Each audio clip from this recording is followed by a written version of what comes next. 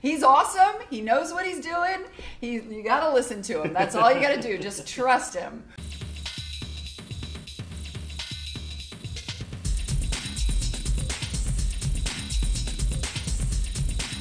Hey, this is 𝗦𝗽𝗻 with 𝗦𝗽𝗲 Marketing, and I'm here with Ruth from Core Personal Training and Pilates, and we were just going to talk about the results from a database reactivation campaign that we just finished up running for the team here at Core. Yeah. So Ruth, you and I talked a while back, and we were looking at a way to kind of get some people in during a slow time of the year, during the summer when people are out on vacation and not necessarily thinking about coming in to work out. Right. And we went with a database reactivation using your database of clients to try to reach out to ones who hadn't been in a while, to get them to come in to Core and take some classes. And how did that go? So it went great, actually. I was a little hesitant in the beginning because Mark was like, okay, I want you to offer a free week. I'm like, a free week? But you know what? I listened to him, and he knows what he's talking about. Thank you. Yes, you do. So it went really well. So we had quite a few people contact us back that said they were interested.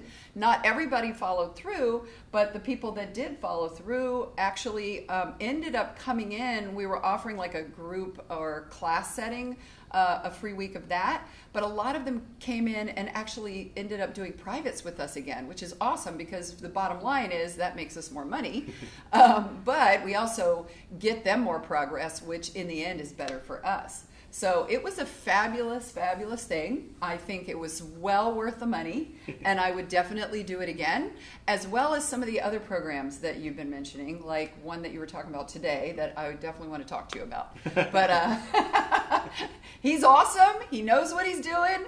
You got to listen to him. That's all you got to do. Just trust him.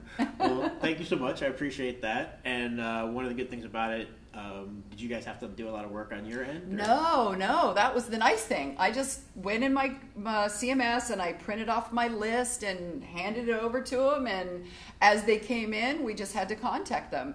And one thing I do want to say, because you might need this for other people, is, you know, he said make sure you contact them right away, like what you said, the first 15 minutes, which we couldn't always do, and actually it worked out fine, but so it was hardly any work at all, so it was great. It was awesome. That's what we want to do. We want to make it easy on you. You clients, so you can worry about training them and not worry about getting them in the door. That's what I need. And if a lot of people, you know, the offer, like you said, was a free week of classes, and a lot of people who came in ended up doing privates. You guys must have been doing a good job of having some good classes. You know, well, they know, we've kind of set up that culture where people know if you haven't been here in a while, you might need that one-on-one attention before you get pushed into a group. And our groups are small, you know, 5 to 6 people. Some of our classes are bigger, but our groups are small. So they know, okay, some private training is always a good thing. So it was just nice that happened kind of organically, and I don't even think we were pushing for that. That just is what happened, you know? So it was good. Well, if you do a good job with training and people get connect with the instructors, I think that tends to happen. That people want that personal one-to-one attention. So it says a lot about you and your team and everybody here that would happen. Mark. That they would upgrade.